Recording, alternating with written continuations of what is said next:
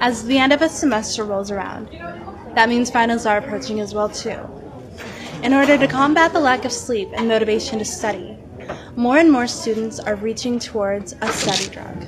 According to centerforresearch.org, nearly 2.5 million Americans are prescribed to Adderall to fight ADD and/or ADHD. ADD stands for Attention Deficit Disorder, which means that the brain is unable to concentrate. Adderall helps people to focus and study, which is why so many students, and especially college students, use it to learn and to study. Many studies show that college students use Adderall without being prescribed to it.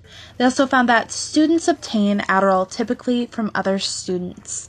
When we're taking something that isn't prescribed to us, we can't necessarily be sure how our body will react to it. We haven't consulted with a doctor. We don't know if it's an appropriate medication for us to take. There's also legal implications to consider. It's illegal to share medications. We want to be careful with how, we get a hold of medications, because if it hasn't been prescribed to us and it's in our possession, we're not allowed to have it. When talking to the university police department, they said that they had no accounts of people selling or abusing Adderall.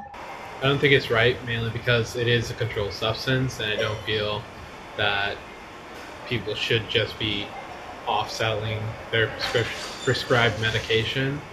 But I do understand some people have the real need for it that can't get the prescription.